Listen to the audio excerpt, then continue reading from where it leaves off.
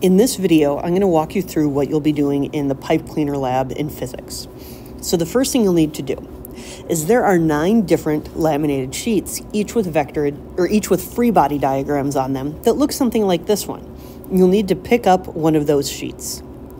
The next thing you'll need to do is take some pipe cleaners and fold them into arrows that match the length and direction of the arrows on your free body diagram. I'm drawing my arrows instead of folding pipe cleaners because that was a little bit easier for me to record a video of to show you what I'm doing. But the key thing is to make sure that the length and the direction match the arrows on your free body diagram. The next thing you're going to do is turn this free body diagram into a vector addition diagram. You're going to do that by picking up your pipe cleaner arrows and moving them so that instead of all starting at the same spot, they line up tip to tail, just like I'm doing here by dragging my arrows around. Once you've done that, you'll sketch that vector addition diagram in your packet as well.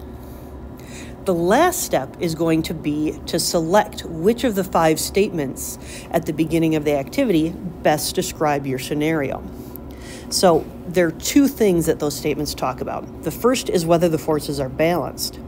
As I look at my vector addition diagram, it makes a closed shape, which tells me that these forces are balanced.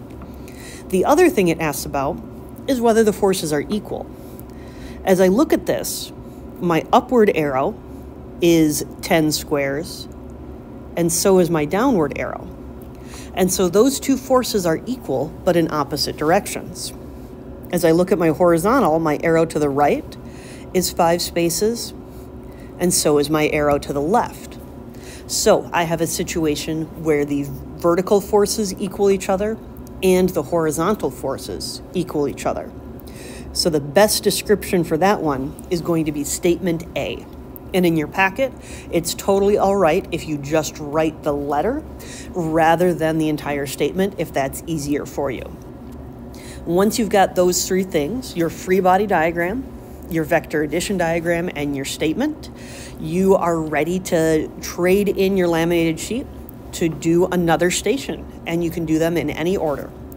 So I'm looking forward to seeing you again tomorrow to see how you did with this.